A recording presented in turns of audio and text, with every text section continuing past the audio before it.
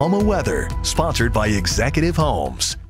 And Annie, you were saying earlier that that tornado was actually one of 3 to hit Tulsa since 1950. Can you believe that? Only 3. Very rare for a tornado to touch down here in Tulsa in the month of August. It can happen, but very rare. What's not rare for August? This heat. We're still holding steady in those 90s, 96 here for Tulsa. We're seeing 96 over in Bartlesville, 101 over in Stillwater, 99 Ponca City, 91 into Grove, 98 at this hour in Coffeyville. For tonight, if you have plans to get out and about, it's going to be a hot one. Make sure you are having those dinner plans, maybe indoors, or buy some nice AC, because we're going to keep those 90s around.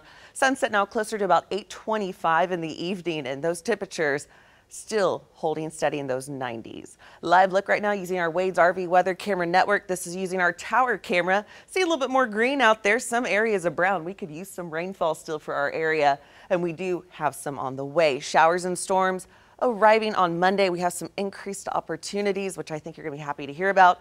Cooler temperatures, big question mark there. We'll talk more about that. Any relief, though, that we can get, we're going to be excited for it in the forecast. Heat advisory again for tomorrow.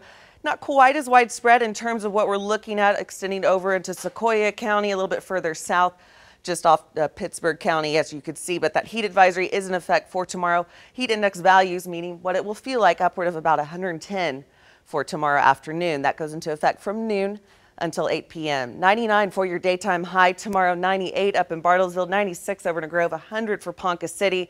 But again, with that heat advisory in place, feeling closer to about 105 to 110. You like that rain graphic right there? Because it's on the way, and we need to make sure that that is shining bright, because we're all looking forward to that rainfall. 30% chance on your Monday, 40% chance by Tuesday. So Tuesday's looking to be the better of the 3 days right now. Continuing 30% chance by your Wednesday. And then, yes, that heat and humidity will return. But before we get to that, let's talk about how much could potentially be falling in your backyard. I think you're going to like these rainfall projections that we're looking at right now. Again, Tuesday's looking to be the better of those 3 days, closer to about an inch here for Tulsa, right over a half of an inch over into Bartlesville. Keep in mind, these are just rainfall projections. This is extending all the way out towards Wednesday night. So I do anticipate these to fluctuate ever so slightly as we get closer. And also, as where those thunderstorms will start to fire up, because those will be capable of jumping a little bit more rainfall in those locations.